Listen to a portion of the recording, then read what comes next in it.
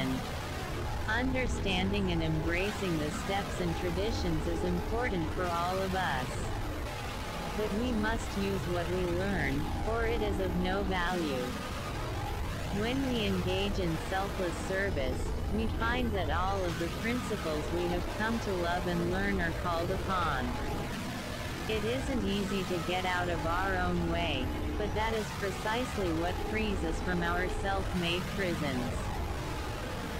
Sometimes it is clear that we need to change or we are in trouble.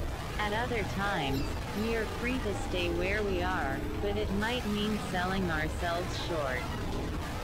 There are many actions we can take when we need to change, but the simplest ones are often the most important. When we give to others, we get out of our own way enough to get a different perspective on our lives. Strangely, the most unselfish things we do are often the most rewarding. Selfless service is service to our higher power, our fellow human beings, and ourselves.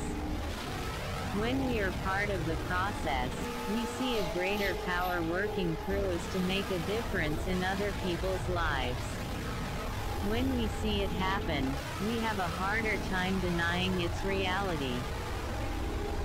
We start out in survival mode, and come to live a life beyond our dreams.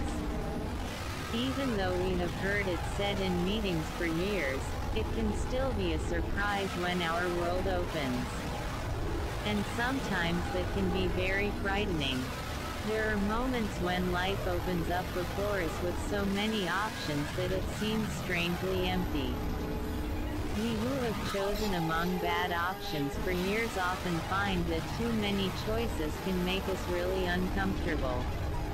We must come to terms with our own resistance in order to make a commitment to the program. We may be scared to make that leap. There is no way of knowing where it will take us.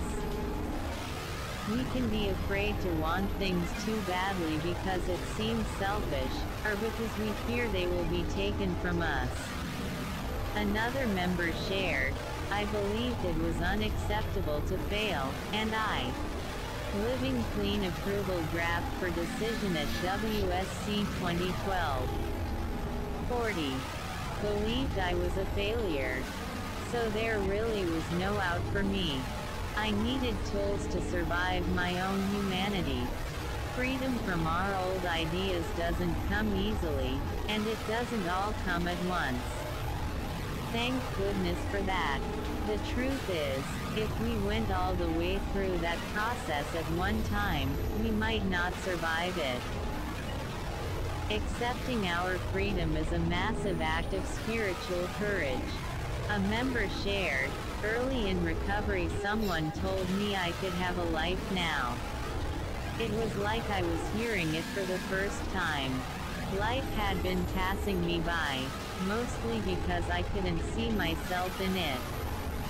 Na gave me the spirit to be courageous about life again, to just go out and live." Our dreams and wishes can be a form of guidance. That fleeting glimpse might not be where we are actually going, but it may set the course for our journey. When we are willing to move toward our dreams, we end up living well beyond them.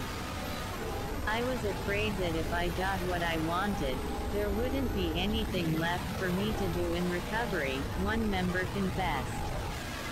Meeting our goals is not the end of the story. The end of the journey toward a goal is often the beginning of a new phase in our lives. Many of us are used to being driven by crisis or calamity. It can take practice to learn to be motivated by something other than pain. Being willing to step out and act because something feels right to us takes a new kind of trust. Just as I struggled to list my assets in my first fourth step, I struggle to list my goals and the things I enjoy now, one member said. We transform need into desire, and obsession into determination. When we become willing to accept what it really means to set ourselves free, we are in for quite a ride. After years of recovery, we can look back at the work we have done and be grateful and satisfied, and we can see the terrible gaps in it as well. There is a moment in our lives when we may recognize how much of that work has been in service to the belief that if we do the right things, we will get what we want.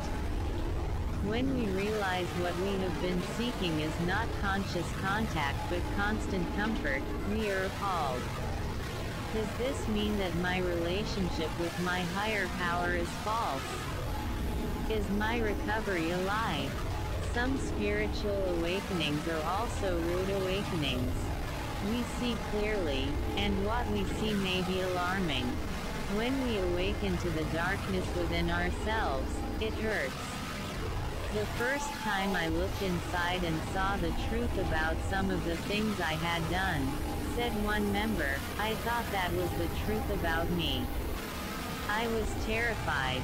I thought, I've been given the opportunity to see all this grace around me, only to be shown it wasn't for me. The ability to change our assumptions about the world is one of the most important freedoms we have, because it enables us to see alternatives we couldn't imagine before. We disguised our low self-esteem as lack of interest in the world around us, and saw our lives as a narrow path between bad alternatives. I saw myself as an obstacle to God's will, said another member. Our relationship to our higher power has suffered a lot of damage in our addiction, and it can be one of the hardest to amend. We know that indifference or intolerance towards spiritual principles is very dangerous for us, but sometimes we develop a different kind of intolerance after we have been clean for a while.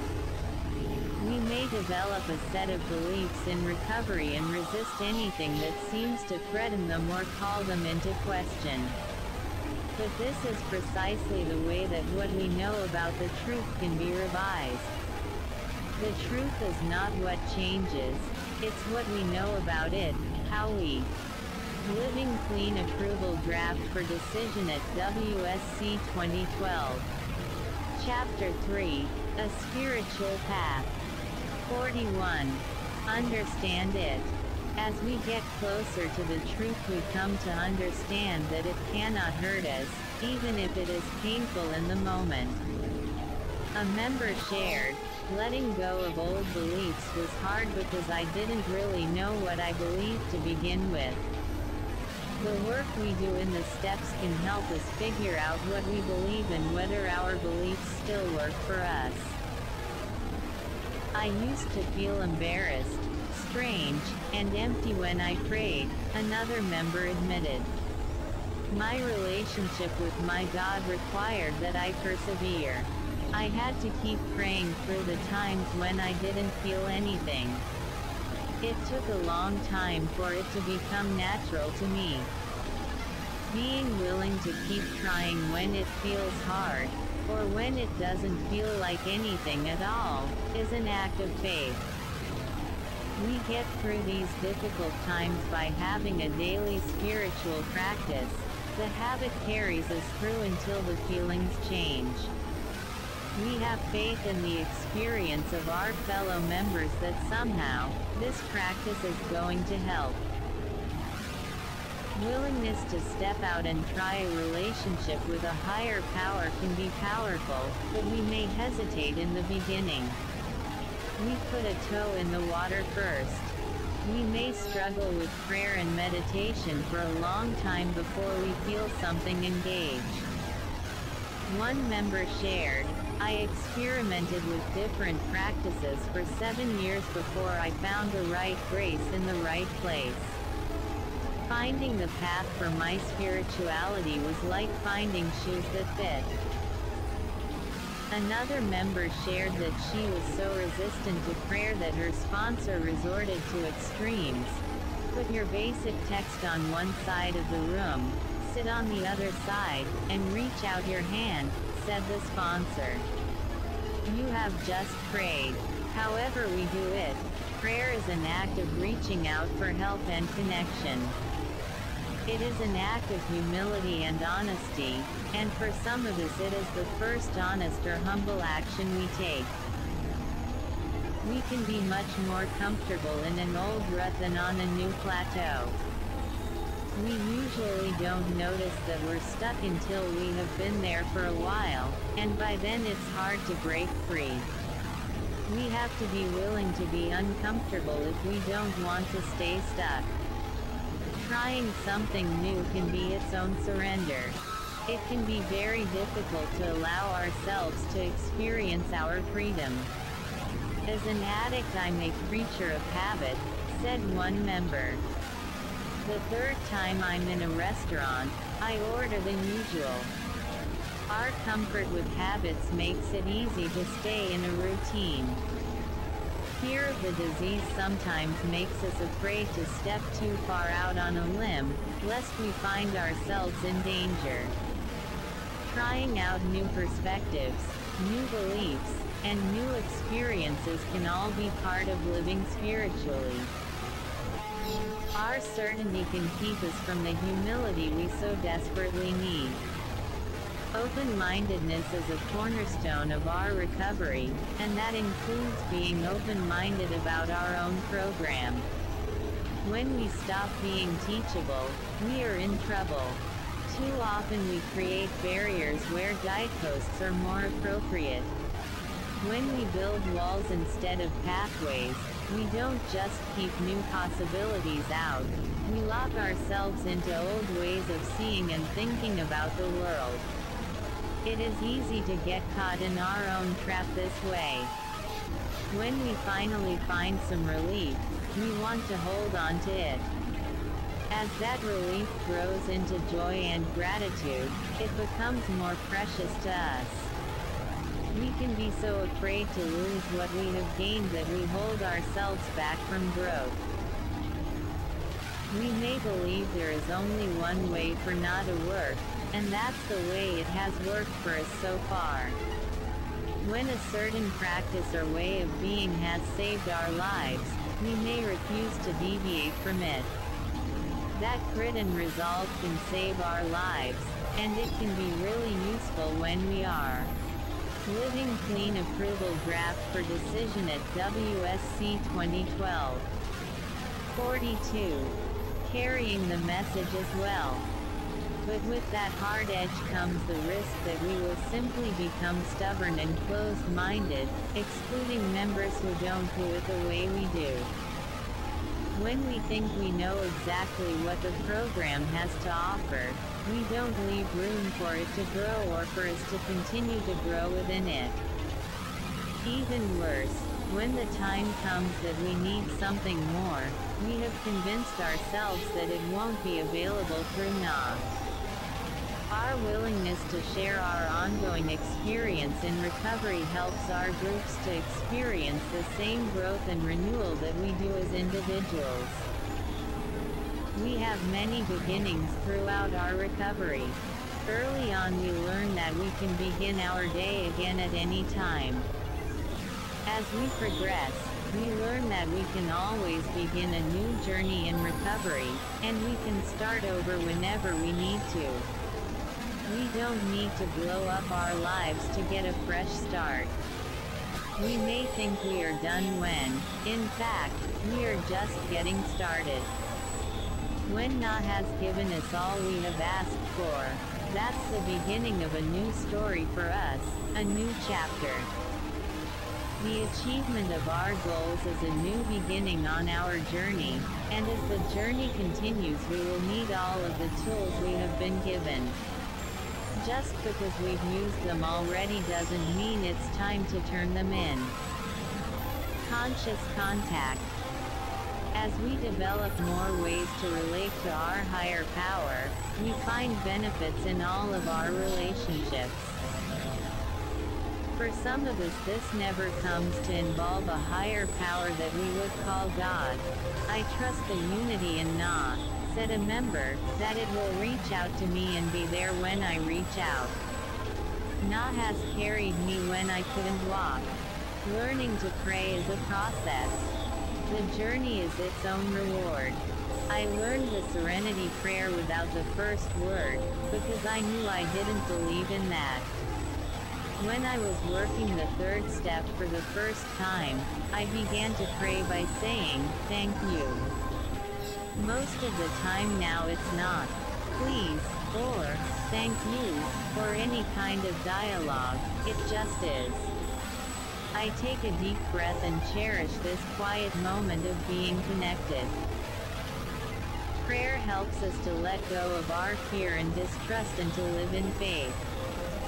We don't have to understand it for it to work.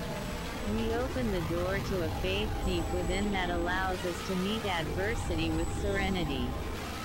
I strive to practice prayer in every moment, said one member. Of course I fail every day, but it is changing my perspective. I am very aware of the fragility and preciousness of life. Instead of giving so much thought to why things happen, we look for what we can learn. A member shared, "In early recovery my prayers were sporadic acts of desperation and surrender. I learned prayer as a way to practice conscious contact. Now I find if I can remember my higher power in the moment, my life becomes a prayer, my wisdom is activated in meditation, and I exist within the will of my higher power. I am spiritually free, the farthest from active addiction and the closest to the pure joy of existence in the moment." Many members believe that our higher power communicates with us through the people who come into our lives. One member explained, "Sharing in meetings is my highest form of prayer, because I know my higher power is there, I can feel it, and I don't hold back. Often I need another person in front of me so I can pretend I'm talking to them when I talk to God. Sometimes I get answers through them. Active listening is a form of meditation. Some of the most important messages are delivered through some unlikely people. When we listen with an open mind, we can hear the message we need." One of the gifts of empathy is being able to Living Clean Approval Draft for Decision at WSC 2012. Chapter 3, A Spiritual Path. 43. Hear one another's truth. We learn to settle inside ourselves. That spiritual peace becomes the root of our emotional stability, and it gives us the courage to take risks. When we can quiet our minds, we can better hear the answers we need. So often we are desperate for answers that are right in front of us.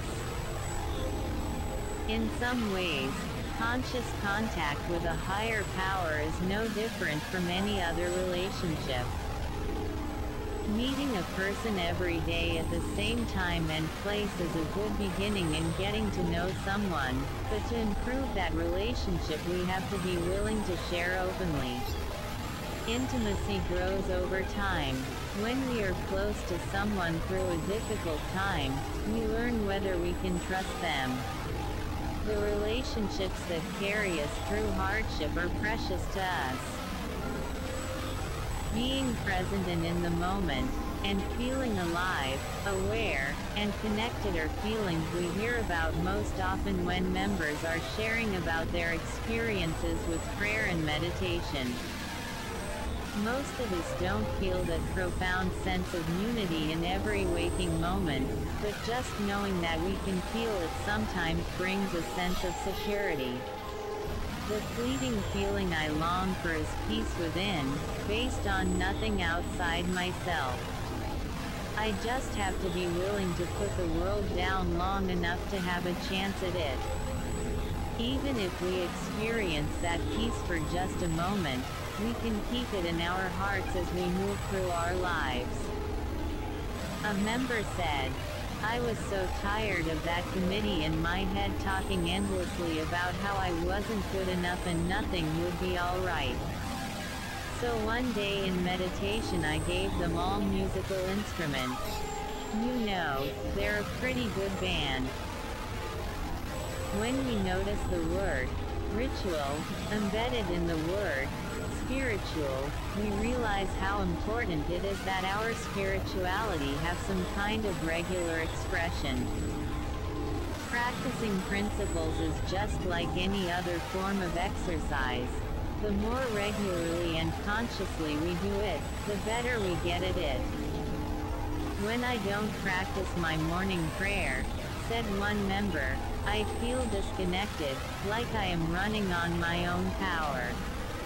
Of course, we do not tell anyone how, when, or where to pray. Conscious contact may not involve words at all, but some sort of regular pause for reflection is useful. I struggle with getting to 100%, said a member. I make good progress toward a goal and then I get scared, back off, and berate myself for not making it all the way there. Regular spiritual practice teaches us the discipline to follow through on other commitments. The ability to complete a goal comes from the practice of diligence. Developing some autonomy from our negative feelings is one of the rewards of meditation. Our practice helps us to focus and see things through. We remember to put our program first, and to respect our own limits. We strive every day to keep ourselves spiritually balanced. Sometimes we are more successful than others. When we act in love and humility, we are amazed at what we can accomplish. We stop being so afraid of ourselves and find the courage to stand up for what we believe. Our commitment to Narcotics Anonymous may be the first promise we ever keep. I always sought freedom from restraints or authority. The way I convinced myself of my freedom was by becoming a nomad. When you are never anywhere for long, you can pretend that your choices don't confine you, that you leave no trace on the world. My emotional luggage was always standing by the door. Na has asked me to do what I have never agreed to do before. Living Clean Approval Draft for Decision at WSC 2012. 44. To stay, we must come to terms with our own resistance in order to make a commitment to the program. But the unconditional love we learned in the fellowship is one of the most solid things we have experienced. Trusting that gives us the courage to stay through our discomfort. More and more we find that the principles of the program guide our choices. The ability to choose wisely begins when we are able to be honest with ourselves about our motives and our desires. Sometimes doing nothing is the most spiritual thing we can do. It can keep us from having to make amends later, and it gives us time to seek guidance from our higher power. We can have our feelings without being had by them. Laughter and joy can be as spiritual as prayer and service. Some say that enlightenment begins when we lighten up on ourselves. Creative action of the spirit. As we gain more confidence in our spirituality, we become more willing to improvise, not only in our spiritual practice, but in the way we live. We become willing to do the right thing and to let go of fear. We go from simply showing up and reporting for duty each day to a willingness to serve the greater good in the best way we can. We start by following suggestions, and progress to doing the right things for the right reasons. We can stop there, but if we are willing to strive for more, we have the opportunity to exceed our greatest expectations for ourselves. Our experience settles a lot of our ambivalence about spirituality. We can just go ahead and have the relationship with our higher power without worrying so much about the things we don't know or understand. Each time an experience reawakens us, we are more aware of the power nudging us to wake up to our lives. Great or small, our awakenings show in our willingness to practice the principles and carry the message. Service has much to teach us about our spirituality. It's how we show our love and gratitude, but it is also how we learn it. When we act together, we are greater than the sum of our parts, smarter than our decisions, and more powerful than we think we are.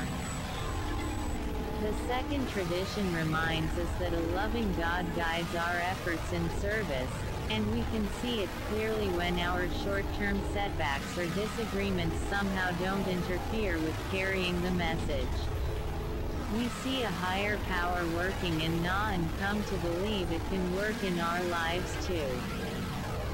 A member shared, "When my home group has put off a decision because some of us aren't sure what to do, we usually make a better decision later. I learned to do this in my personal life. When I take time to pray, I make better decisions." Some see our service to Na as a training ground. It's where we can learn to practice principles of acceptance and mutual respect. It's not always gentle, but we share a common purpose and a common bond. And because in Na we are all equal and all learning, we are always both the student and the teacher. No matter how long we've been around Na, there always seems to be the opportunity to learn a little more about ourselves when we get involved. I did some of my early service just to fit in. Over time I have developed a true desire to serve Na. Service makes me feel good about me. I am useful, and I hope and pray each day for new members to join and help carry the message. It takes a long time for Na to grow. To stick with it I have learned patience, hope, acceptance, love, and commitment. Living Clean Approval Draft for Decision at WSC 2012. Chapter 3, A Spiritual Path. 45. We can do so much in our world. Once we find recovery, our addiction no longer limits us. We are of value in and out of the fellowship.